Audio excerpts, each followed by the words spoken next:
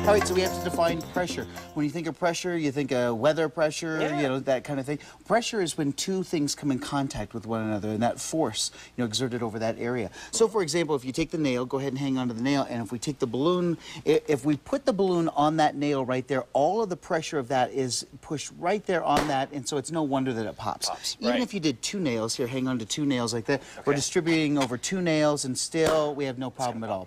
So, here's what teachers can kind of make, or parents can make, like they're going to go out today and just kind of make it. Here is a board that has little tiny holes in it, and what you do is, it's just a Sunday afternoon. You sit there, what else do you have to do besides drill? All right, so there you go. So now there's 100 nails that are sitting in there, and this sits here. Okay, you got it? And now, here, let's do this one. The balloon goes on top like this. All right, and now so that your hand doesn't get hurt, now the board goes on top, kind of like this. I got the feeling of what's going to happen here, Steve. You think you know what's going to happen? I think that it's going to come down. It'll be perfect right there. All right, so now watch this. Take your hand and start to push down, and take a look at what happens.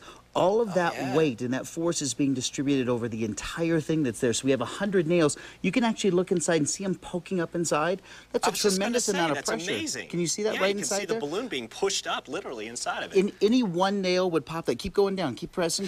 See, now that's a lot of, see, that's a lot of pressure. A lot of pressure. Yeah. Now I want you to get on the bed of nails. So just kind of climb up and just kind of sit here just like this.